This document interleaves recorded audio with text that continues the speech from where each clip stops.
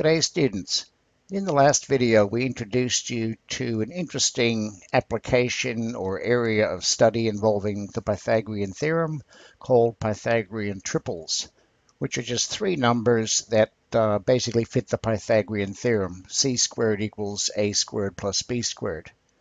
Well, it turns out some of those Pythagorean triples can also be classified as primitive Pythagorean triples. So just have a look at this particular set of Pythagorean triples, 3, 4, 5, 6, 8, 10, etc. Now they all have something in common. So can you see what it is? So I'll just give you a few seconds. Maybe you want to stop the video and have a look at those. And it turns out that these are really, except for the top one, these are all generated from 3, 4, 5. So 3, 4, 5 is called a primitive Pythagorean triple because it can't be simplified. But if I double each of these numbers, 3, 4, 5, I get 6, 8, 10. So in a way, this is the same Pythagorean triple as that, but doubled. It's not exactly the same, of course, because it's if it's a triangle, it's going to be a different side triangle. 9, 12, 15. Well, the 9, 12, and 15 is just 3 times 3, 3 times 4, 3 times 5. 12, 16, 20, I've multiplied each of the numbers by 4. 27, 36, 45, I've multiplied each of the numbers by 9. 300, 400, 500, I've multiplied each of the numbers by 100, and so on. So one thing that this tells you straight away is that there has to be an infinite number of Pythagorean triples. Because once you have one of them, 3, 4, 5, you can just multiply those three numbers by any natural number and you get a new one. So 3, 4, 5 is considered to be a primitive Pythagorean triple because it can't be simplified. 6, 8, 10 is not primitive because you could divide each of those numbers by 2. 27, 36, 45 is not a primitive Pythagorean triple because you can divide each of those numbers by 9. So a primitive Pythagorean triple can't have any common factors in the three numbers.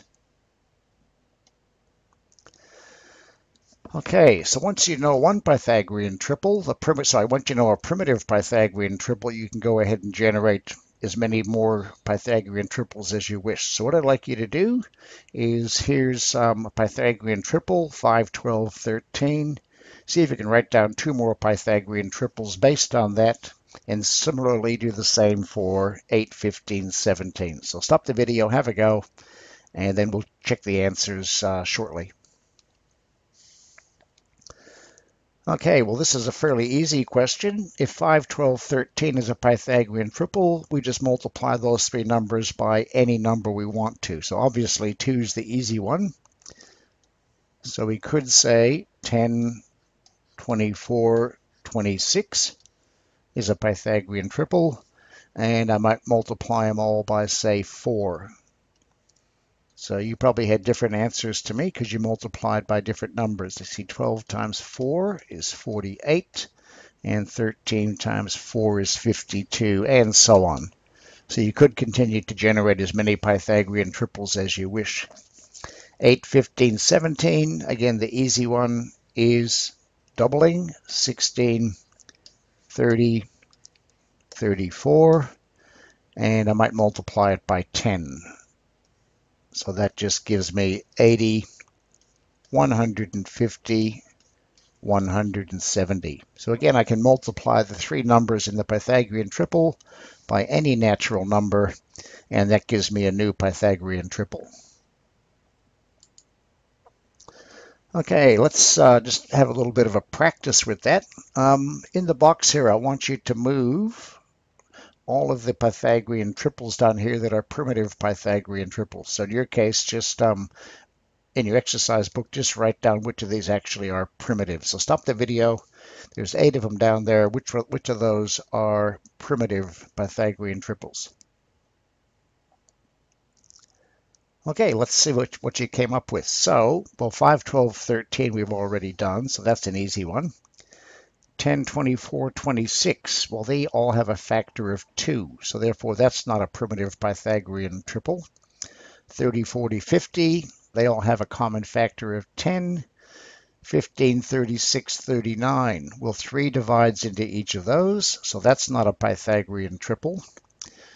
21, 72, 75. Let's have a think about that. I think 3 goes into each of those numbers. Yep, so that's not a Pythagorean triple. 16, 30, 34. Well, each of those numbers is even, so therefore 2 is a common factor. 8, 15, 17 is a Pythagorean triple. There's no common factor other than 1. And a bit of a tricky one, 39, 80, and 89.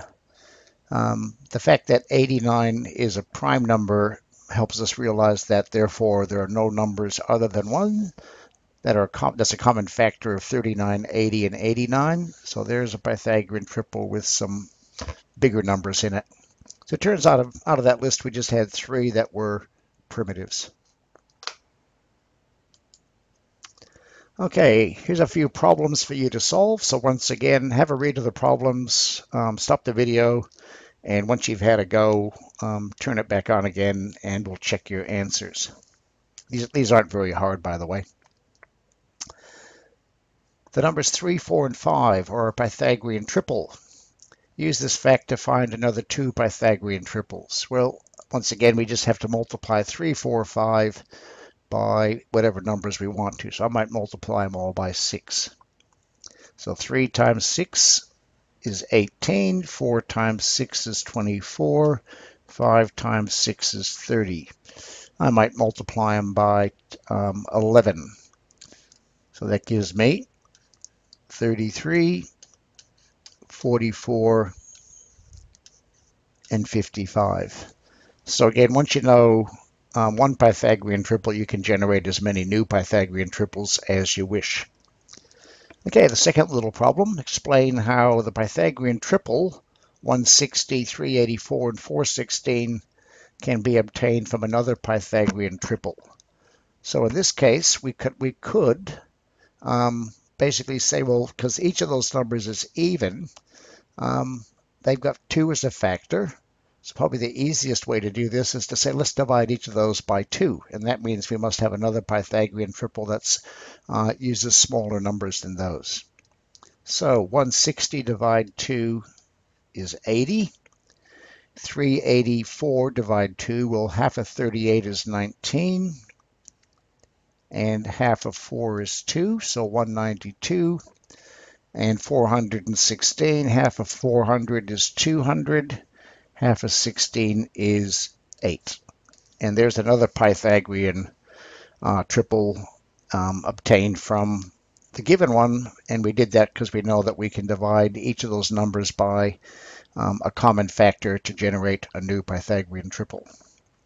Okay, in the last video for the whole section on the Pythagorean theorem, the next video, we're going to find out just how many primitive Pythagorean triples there are and how we can generate many, many, many of these. So stay tuned.